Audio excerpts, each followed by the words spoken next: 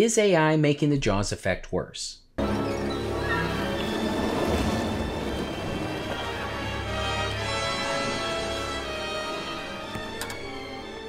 a 20-footer. 25. Hey friends, welcome to another episode of Ocean Talks. As shark enthusiasts, I'm sure you've heard the term Jaws effect. Now that's a popular term, especially this year it's going to be popular because we're entering the 50th anniversary of Jaws. In case you don't know what the Jaws effect is, here's a quick rundown. Basically, it's a concept that the movie planted the idea that sharks intentionally attack humans when and every time they see a human, that human-shark encounters are always fatal, and that sharks should be killed to prevent future attacks. You're gonna need a bigger boat. It's a real thing. If you think about how much of the public automatically thinks that the sight of a dorsal fin means that you're in imminent danger or that imminent death is on its way, then you've experienced the Jaws effect. So a lot of people scared of sharks simply because they watched the movie Jaws.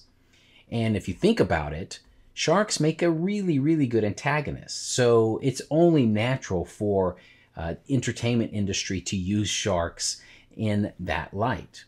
In fact, I can't think of a single movie where the shark is actually the good guy. They have pointy teeth. They make really good antagonists. But the reality is it's just entertainment. Personally, I don't see a problem with using sharks as entertainment. Jaws is one of my favorite movies of all time. But it's just that, it's entertainment. But after spending the last 7 or so years observing sharks both above the water and in the water, I've come to know that the true reputation of sharks is very different than what you see on the big screen. Very different than the Jaws effect would have you think. But there's something happening right now on YouTube and on social media that is making the Jaws effect and has the potential to make the Jaws effect much worse. There's an explosion of channels that are using AI-generated content to create stories, to create images, and in some cases create videos under the guise of factual storytelling, but they're telling a complete fabrication. Basically, it goes like this. The channels use AI and AI-created images to tell a story, and the story is usually a very graphic, very clickbaity kind of story that involves, well, it always involves a shark attack. It always involves somebody dying in a horrific manner. And it always involves some kind of fact-looking kind of introduction, like it actually happened. Say it was a Navy file or something like that that can't be cited in the record. And so these are things that are happening right now, and people are consuming this information, and the Jaws effect, the fear of sharks is just growing and growing and growing. This trend of scary shark stories that are normally faceless channels is rapidly growing. Most of these channels don't seem to have an actual authentic person running the channel behind it. It's like a farm of false information, false stories.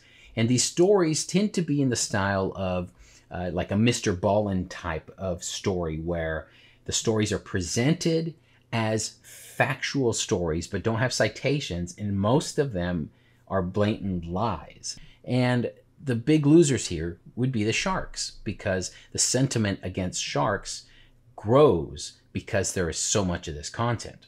In most cases, these channels, or whomever is behind these AI-generated channels, will openly say they provide education by presenting so-called shark facts as stories. Let me show you an example. Here's the channel description. This channel talks about the true shark attack stories and survivors retelling their near-death experiences. Great white sharks, tiger sharks, bull sharks, and more are some of the most dangerous animals in the world. This one has even hired an actor in the intro to read a script to make it look more authentic. Take a look at this. This channel in particular downloaded my footage and paired their scary stories to my footage, as they've actually downloaded other people's footage as well. But I had a major issue because they used my footage and paired it with a completely fabricated story. Now, I submitted a copyright request, takedown request to YouTube, and they actually denied it. And I couldn't believe that because it's completely fake. And it does, I don't know how this fell under the free use terms that YouTube has established, but they did leave it up there. My clips are still being used with these fake AI stories. As you can see, it's quite frustrating to see my footage that took hours to capture being used, and it's being used to hurt the reputation of sharks. That's where I draw the line, and that's where I want to educate people about these channels to look for the red flags, because this is simply entertainment. Again, you can read the stories, but make sure you understand that these AI channels are just entertainment and they are not real. If you read the comments in a lot of these videos, people actually think these are real. It just baffles me. Spotting these channels, whatever niche they may be in, is something you need to train your eye for, not just for sharks, but for other scientific topics. This is really a major thing in science right now, and YouTube doesn't seem to be doing anything about it. I'm not sure what the answer is. If you have any ideas, let me know in the comments below. Should folks looking for a quick buck be allowed to create fake content like this under the guise of educational content? And on top of that, should they be using authentic content like mine to tell a story that's completely fabricated? I mean, what in the world is this? Look at this thumbnail and look at the title. This has 304,000 views. We're at a point where it may be beneficial for YouTube to create a non-fiction tab and a fiction tab, because the lines are so far blurred now that a lot of people think that everything they see on there is real, when in fact it's not. It's only going to get worse with this AI driven content and the way that YouTube is paying these creators. Now, there are definitely red flags to look out for, and when you see them, just tell YouTube not to show that stuff to you anymore. Downvote it. Don't comment on it. Downvote that stuff, because if your feed is filled with fake shark content, then you're going to see a lot less of the real content in your feeds. So the bottom line here is, I don't want to turn this whole episode into a rant, but I do want to inform you about these channels. Keep your awareness high, because there's a lot of that fake content being created. This episode of Ocean Talks I realize it's very different from what I normally do. Stay tuned for next month's episode of Ocean Talks. I'm going to be interviewing Dr. Gavin Naylor from the International Shark Attack File. If you have any questions for him, please let me know in the comments below.